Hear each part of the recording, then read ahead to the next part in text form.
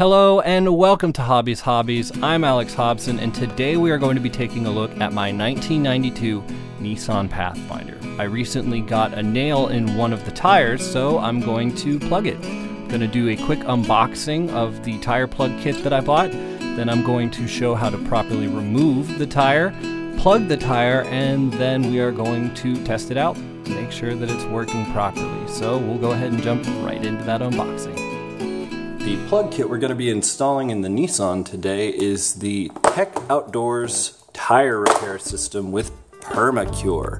Now it says ATV on the front, but well, it's kind of like maybe there's a whatever, I don't know. This is going to go in my four-wheel drive off-road truck, 92 Nissan Pathfinder, so not too worried about highway reliability with this, but I figure this is probably better than other plugs. It's got a nice set of instructions inside, full color details, nice thick cardstock, that's pretty nice. Got a swag sticker.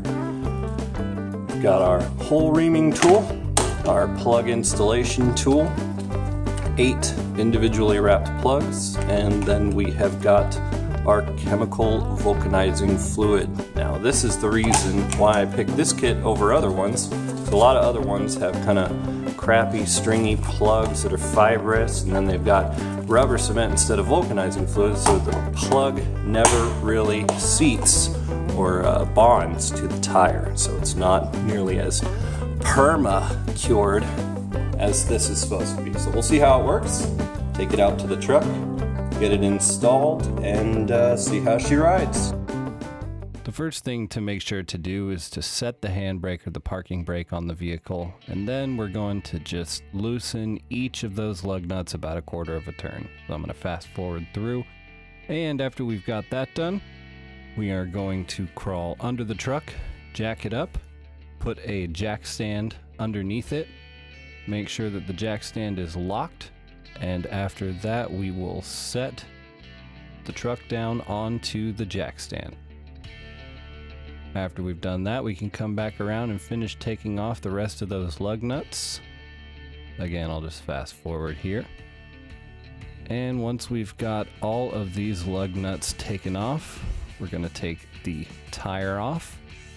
And if it's a little bit hard to undo, just hit it a couple of times, it should come loose. And then after we've taken the tire off, if we haven't already, we can find where the nail is. And as you can see, mine's the rusty little spot right here. It has been in there for about a week, haven't driven it, so grab a pair of pliers. It might take a little bit of coaxing to get out, and once it does come out, it's going to let a whole rush of air out of it, but the nail that I pulled out of here was pretty substantial. After the nail has been removed from the tire, I'm going to take the hole reaming tool and add a little bit of the vulcanizing compound to it. Then once the vulcanizing compound's been added, take the reaming tool and insert it into the tire. It takes a bit of a struggle to get it in there, that's for sure.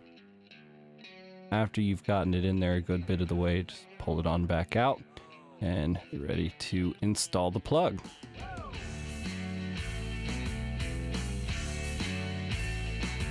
Then we'll take the plug insertion tool, thread a plug through the hole there, and then coat the plug with that vulcanizing compound, and then take and press it into the tire without twisting it, is what the instructions say. So I broke the rules a little bit there, but after all, I got it in without twisting it too far.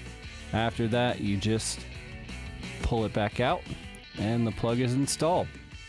After that, you'll want to take and air up the tire, pour a bit of soapy water on the plug, and if any bubbles form, you'll know you've got a leak. Otherwise, the plug has been successfully installed, and you're ready to put it back on the vehicle. So take a pair of snips, cut off the ends of the plug so that it sits flush with the surface of the tire. You're ready to put it back on the truck. So just take and put it back up on the truck. Install all those lug nuts. Get them just hand tight. Go ahead and take the jack stand out from under the car. Put the car back down on the ground. Pull the jack out from underneath the truck.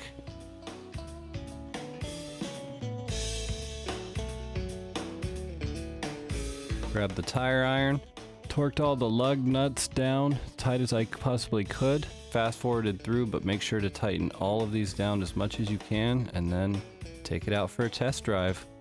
Next day I went ahead and grabbed my tire pressure gauge, went out to the tire that I had plugged after letting it sit overnight and checked the pressure, and you can see it here, 26 psi, exactly the same amount of air that I put in it last night when I aired it up, meaning that the plug install was successful.